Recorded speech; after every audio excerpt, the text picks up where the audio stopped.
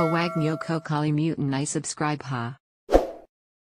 Hello guys! So, aalis muna kami. Pupunta kami sa Farmers.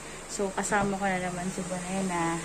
At ita-drop by kami ni Papa para ipalagay ang screen protector sa kanyang vape. So, meron naman na kaming suki na medyo malayong kamag-anak na i-consider ni Ate Ina.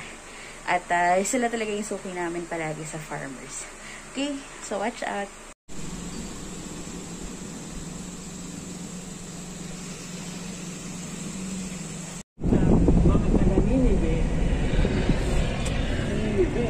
Hindi niya na tinuloy ko namin kagaya ng pagmumura kasi nagtig.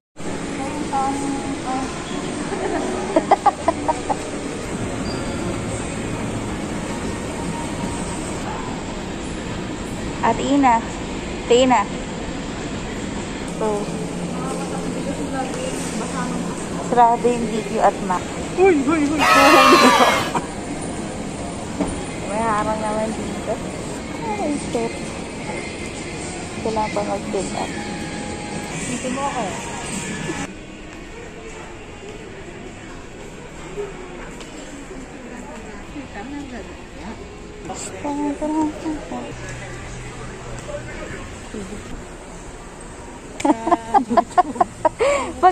Pagka binuo. Aangat siya. Aangat na din. Oo nga. Maya, mag-viral ako dyan. Di ba kulit din kasi yung tatay ko? As in. Pero may nakabitan ka na rin na vape for screen pro. Mga camera lang. Camera.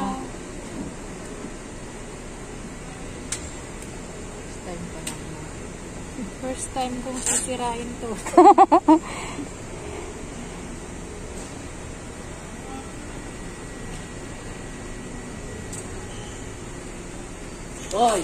A few moments later.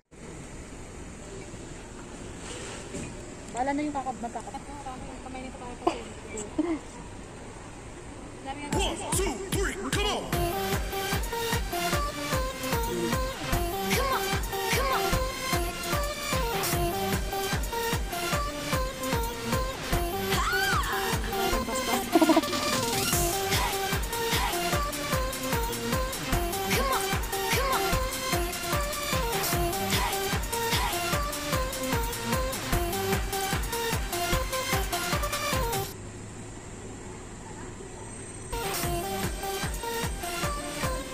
Magkano yung ganyan yun? Kumanta ka na nga. Siyempre sa inyo. Oo. 150 pesos? Pag buong set? Sayang. Magkano yun? Pag ito?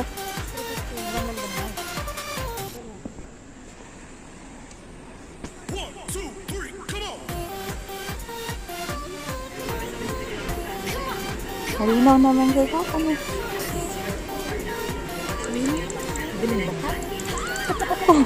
Bali. A few moments later. Ayan guys, uuwi na kami ni Ate Ina kasi nalimutan ni Papa yung kanyang susi sa bahay. Nagpa-carwash na kailangan maunahan namin sa bahay. Na itong Farmers na to, ang tagal kong natutunan tong pasikot-sikot na to kasi medyo malaki naman siya pero ang dami kasing daanan, ang daming floors. Pero certain floors walang daanan papunta sa sakayan. So college na ako, medyo naliligaw pa ako dito. Pero now hindi na. Hindi na ng bahay. So yes guys, we just got home. Galing sa Farmers, hindi na namin natuloy yung iba namin plans like kumain and bumili ng konting kailangan pa sa bahay since we really need to go home na. Na-mention ko naman yung reason a while ago.